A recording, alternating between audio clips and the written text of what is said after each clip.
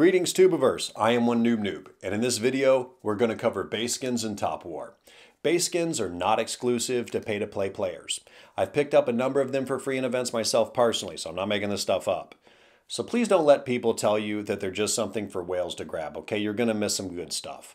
I'm going to cover strategy and options for all types of players here. I love base skins. But this is important. At a certain point, they cross the line and they become overly costly versus their impact.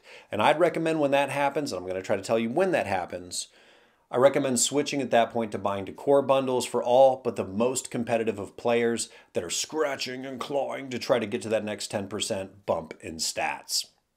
Base skins can make a huge difference in game, and they come in a lot of different flavors, okay? Also, there are some special limited event time offers. So when there's a special event, please make sure you take a few minutes to look over what you can get in that event because it's not going to come around too many times or very often.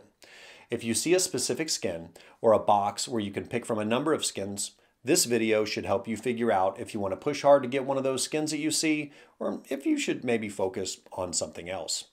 As a shameless plug, I have a video on the order of importance to pick items in gem and VIT events that'll help you out in making these decisions. And also check out the comments. I continue to be really impressed and grateful for all the thoughtful comments from so many of you trying to help other players out. So give them a read, okay? The comments are not going to bite you. I mean, I've read them myself. I never got bitten. It's fine. Don't be scared. Just give them a read. You might like it. For free-to-play players specifically, I highly recommend prioritizing VIT modifying skins first. Some skins can increase your VIT recovery speed and others will increase the overall VIT that you have. These skin types most benefit free players and players that only occasionally spend small amounts of money in game. Now, I know that some eyebrows just raised on this from your regular spenders out there. I heard it, I saw it. But please just hear me out for a second, okay? I have a pretty good justification for this. Free-to-play players and occasional small spenders, they don't have the same access to other things that generate more VIT and faster recovery speed that regular spenders take for granted, like the effect of your VIP level. Also, they have to rely more heavily on gem and VIT-based events in order to bulk up their accounts. So these are a pretty big deal under these circumstances. Listen, we're not all level 16 VIPs in this game that have spent tens of thousands of dollars in game. Having more VIT also means more opportunities to grab gems in some cases, like radar events, for example. Many players are not ever going to buy a base skin in game. Try to think about it that way, and I think you'll agree with me. If, after you thought about it, you're like, now, please let me know in the comments below, and let's talk it out. I built this channel to help people get stronger in game and, of course, smush their enemies. I think a lot of you feel the same way that I do, and I love you for that based on the comments that I read. So with that said, in the VIT category of skins, Neotopia is a skin that I've seen available in free and event boxes a lot more than once. Holding this item in stock is going to get all units plus 10 increase in attack, plus 10 bonus, and 20% faster VIT recovery, which is pretty nice. Now, I know some of you are going to look at it and you're going to think, hey, this is only good for Air Force, okay? But it's useful to hold in stock regardless. And if this is the only skin that you're able to have, you're still going to get 30% attack bonus when hitting another player, regardless of what unit you use. Also, Home Sweet Home is one I've seen in VIT-based skin boxes, and that'll increase your VIT recovery by 5%. Now, one final skin I'd like to mention is the ZH2 Conqueror.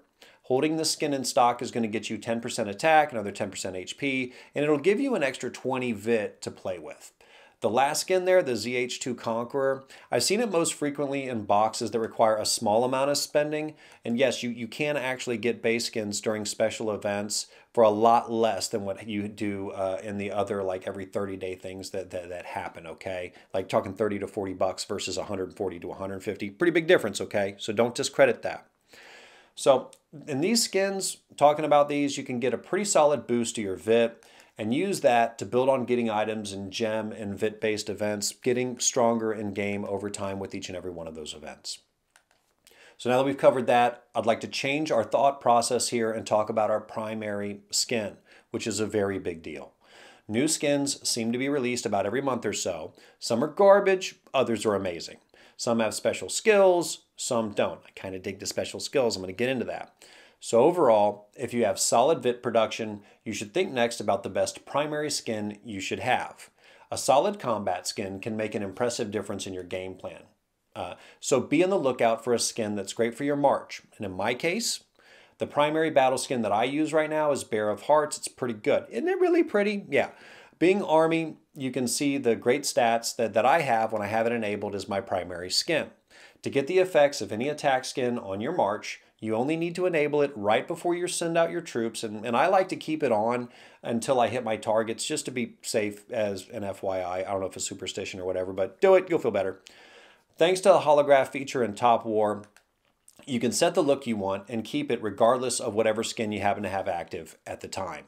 Just select the holography button, I think that's how you say that, and change to the image you want everybody to always see. It's pretty cool. I think this is a great feature that the developers added. Thank you for that.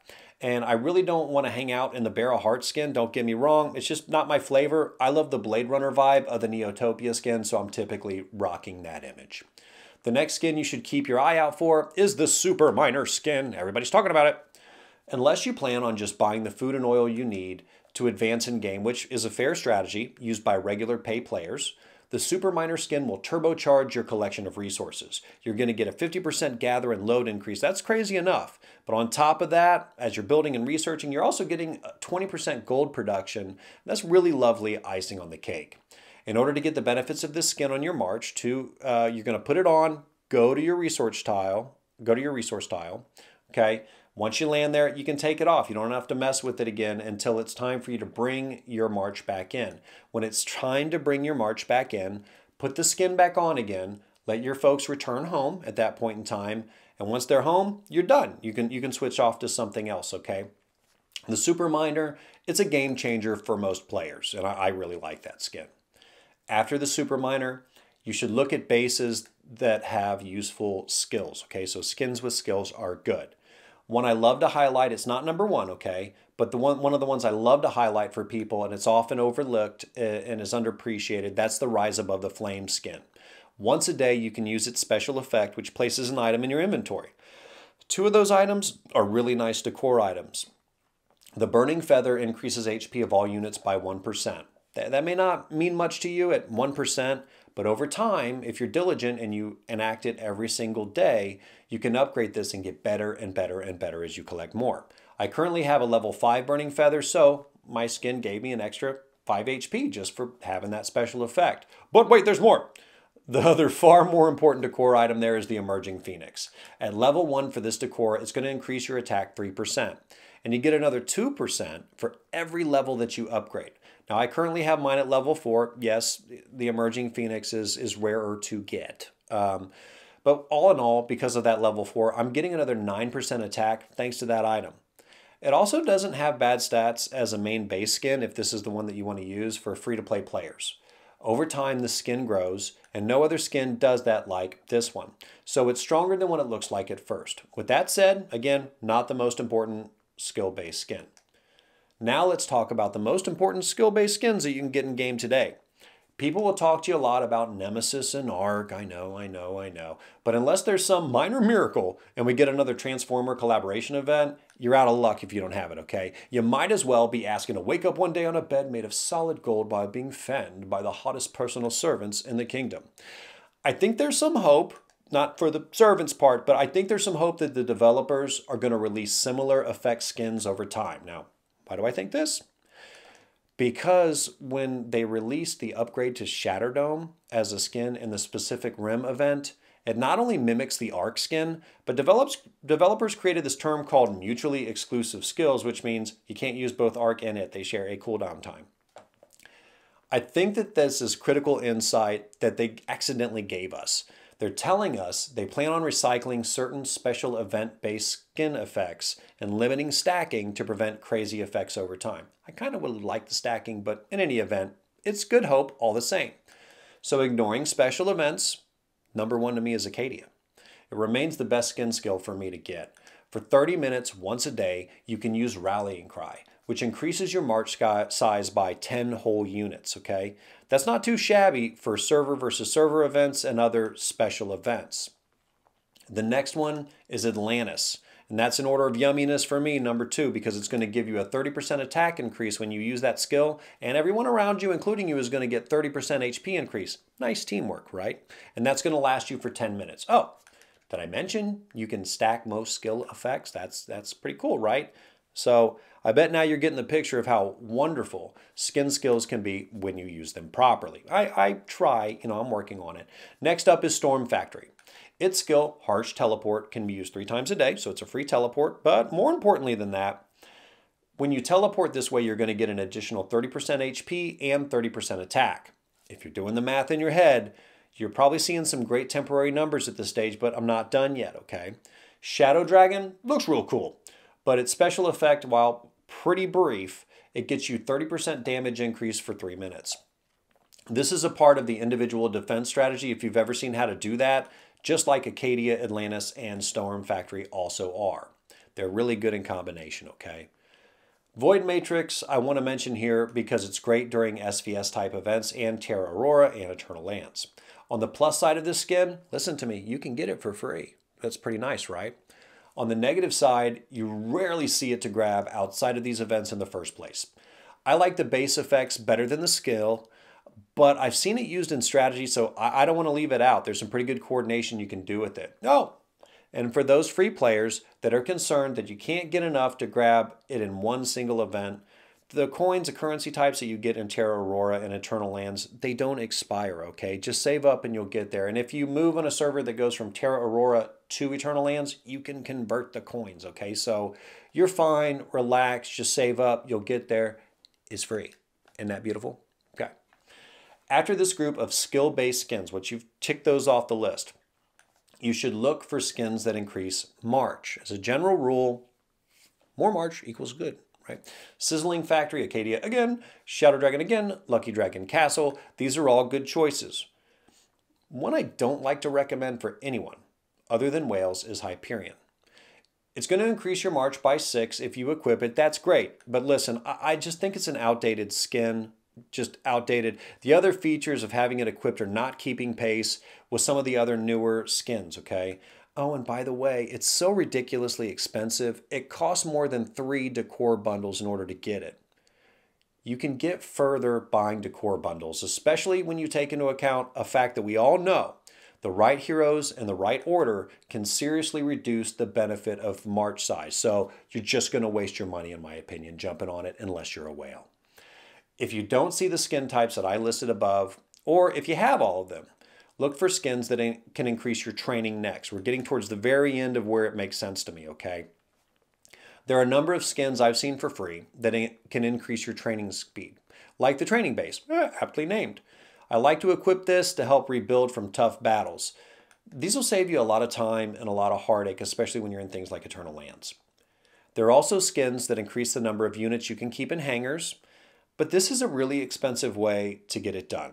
So I only recommend chasing these if you're free, if they're free pretty much or relatively free, and you have everything else, or if you're a highly competitive player. Again, sometimes base skins are actually very cheap because of special events versus the normal way of $140 to get one. As a reminder, new skins come out about once a month. So I can't keep up with the names in this video. And so instead of trying to do that, just use the strategy that I lay out over the names of the skins. After those skins types, you're getting into the world of highly competitive gameplay where small 10% changes matter. For most of us, when you get to that point, stop the addiction of buying the skins, okay? And switch to decor bundles, run away. Okay, just run away from the skins. For those of you that are highly competitive and need to keep going, just for funsies, look for skins that modify the following items by holding in stock in order. Damage increase, number 1. Damage decrease, number 2. Attack is number 3. And last but not least is HP. Or if you just got to get them all like in Pokemon, go ahead and get them all. Why not? Have fun.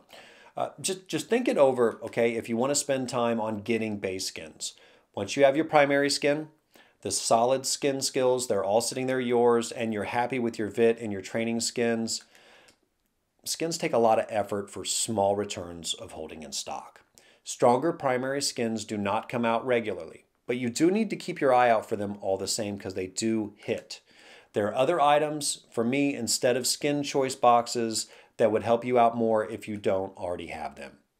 So if you think I left out anything, please let me know in the comments section below. Also, if you're a first-time watcher or you've been watching my channel for some time and the sheer pain of moving your finger to the subscribe button has been too much to overcome, do me a solid and smush all the buttons to like, subscribe, and enable notifications, okay? It's super simple and it really helps me out a lot. And I'm sure if it hurt your finger so much you couldn't do it before, and now's the time where you're just gonna make the big jump, the big leap. Once you do it, I'm sure you're gonna agree that it didn't hurt all that bad. And again, thank you for overcoming the obstacle. Thank you for watching, and until next time, Tubiverse, keep smushing your enemies and getting stronger in game.